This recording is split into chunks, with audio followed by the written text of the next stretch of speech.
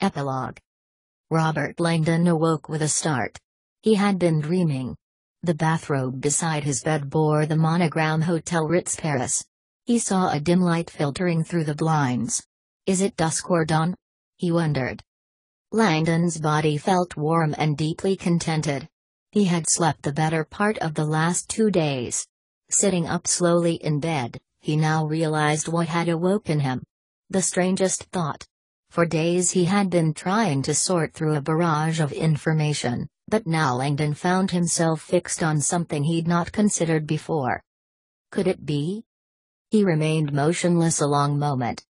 Getting out of bed, he walked to the marble shower. Stepping inside, he let the powerful jets massage his shoulders. Still, the thought enthralled him. Impossible. 20 minutes later, Langdon stepped out of the Hotel Ritz into Place Vendôme. Night was falling. The days of sleep had left him disoriented. And yet his mind felt oddly lucid.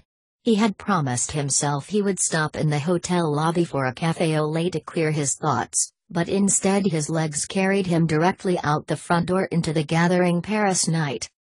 Walking east on Rue des Petits Champs, Langdon felt a growing excitement. He turned south onto Rue Richelieu, where the air grew sweet with the scent of blossoming jasmine from the stately gardens of the Palais Royal. He continued south until he saw what he was looking for, the famous Royal Arcade, a glistening expanse of polished black marble.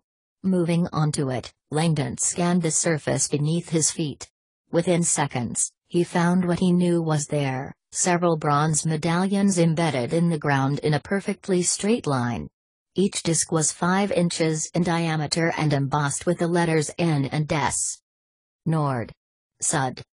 He turned due south, letting his eye trace the extended line formed by the medallions. He began moving again, following the trail, watching the pavement as he walked. As he cut across the corner of the Comédie Française, another bronze medallion passed beneath his feet. Yes.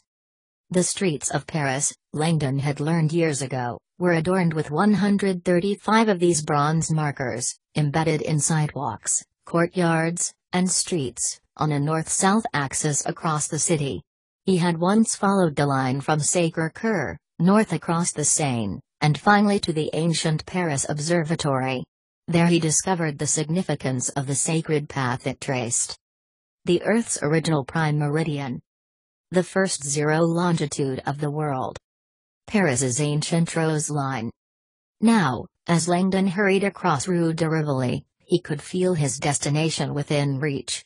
Less than a block away. The Holy Grail 'neath ancient Rosslyn waits. The revelations were coming now in waves. Saunier's ancient spelling of Rosslyn. The blade and chalice. The tomb adorned with master's art. Is that why Saunier needed to talk with me? Had I unknowingly guessed the truth? He broke into a jog, feeling the rose line beneath his feet, guiding him, pulling him toward his destination. As he entered the long tunnel of Passage Richelieu, the hairs on his neck began to bristle with anticipation. He knew that at the end of this tunnel stood the most mysterious of Parisian monuments, conceived and commissioned in the 1980s by the Sphinx himself, François Mitterrand, a man rumored to move in secret circles, a man whose final legacy to Paris was a place Langdon had visited only days before. Another lifetime. With a final surge of energy, Langdon burst from the passageway into the familiar courtyard and came to a stop. Breathless, he raised his eyes, slowly, disbelieving, to the glistening structure in front of him. The Louvre Pyramid. Gleaming in the darkness. He admired it only a moment. He was more interested in what lay to his right. Turning, he felt his feet again tracing the invisible path of the ancient rose line, carrying him across the courtyard to the Carrousel du Louvre, the enormous circle of grass surrounded by a perimeter of neatly trimmed hedges, once the site of Paris's primeval nature-worshipping festivals. Joyous rites to celebrate fertility and the goddess. Langdon felt as if he were crossing into another world as he stepped over the bushes to the grassy area within. This hallowed ground was now marked by one of the city's most unusual monuments. There in the center, Plunging into the earth like a crystal chasm, gaped the giant inverted pyramid of glass that he had seen a few nights ago when he entered the Louvre's subterranean entresol. La Pyramide Inversée.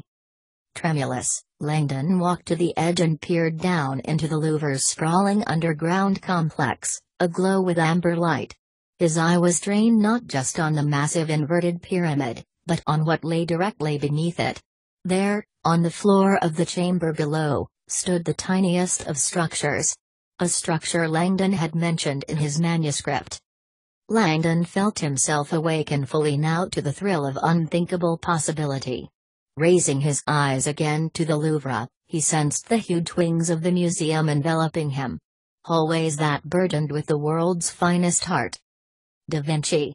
Botticelli. Adorned in master's loving art, she lies.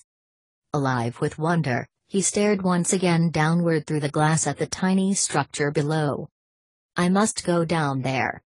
Stepping out of the circle, he hurried across the courtyard back toward the towering pyramid entrance of the Louvre. The day's last visitors were trickling out of the museum.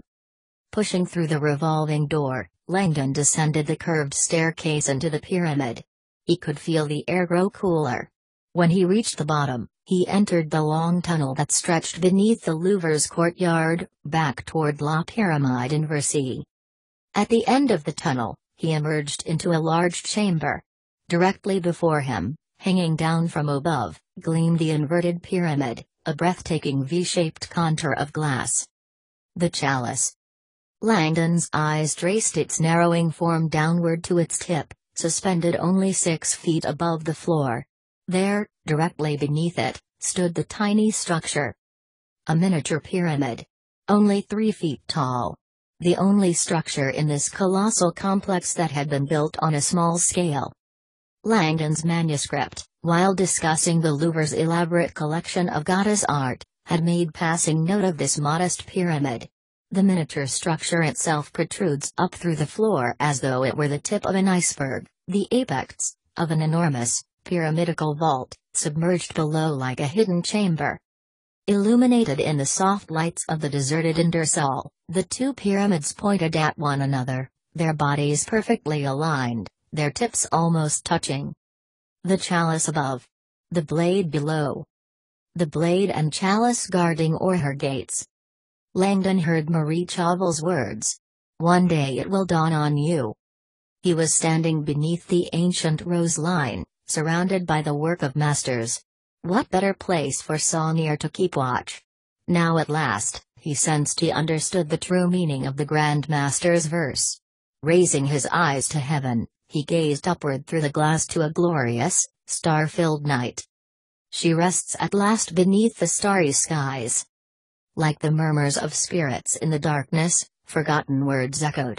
The quest for the Holy Grail is the quest to kneel before the bones of Mary Magdalene. A journey to pray at the feet of the outcast one. With a sudden upwelling of reverence, Robert Langdon fell to his knees.